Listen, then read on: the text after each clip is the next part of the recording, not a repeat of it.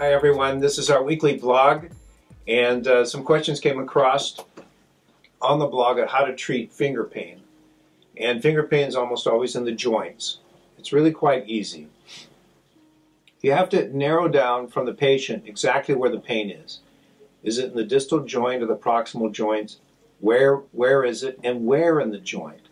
You know, is it on the medial side or the lateral side or right on top or all three? What you do is you simply go to the feet and you go to the equal joint on the foot. You know, like if it's the middle finger, it's the middle toe. If it's the index finger, then it's the first toe, and so forth.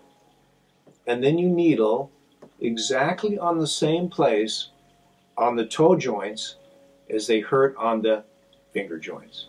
It's really that simple. Needle both feet.